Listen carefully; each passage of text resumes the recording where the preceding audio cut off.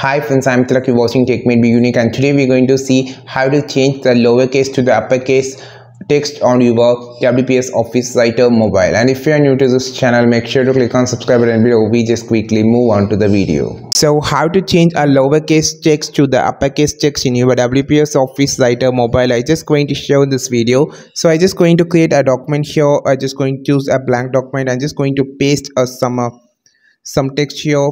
So just closing this first of all and just going to paste this here. You can see everything is on the smaller caps, which is a smaller case. You just select the paragraph that you want to change, just click on this icon option, just scroll down. You will see a option on the bottom side called all caps. Click this, which actually turns everything into capital. This is how you just turn everything to the capital, or any text you can just select as particular sentence or particular word or particular line to make it as like this, like this capital letter.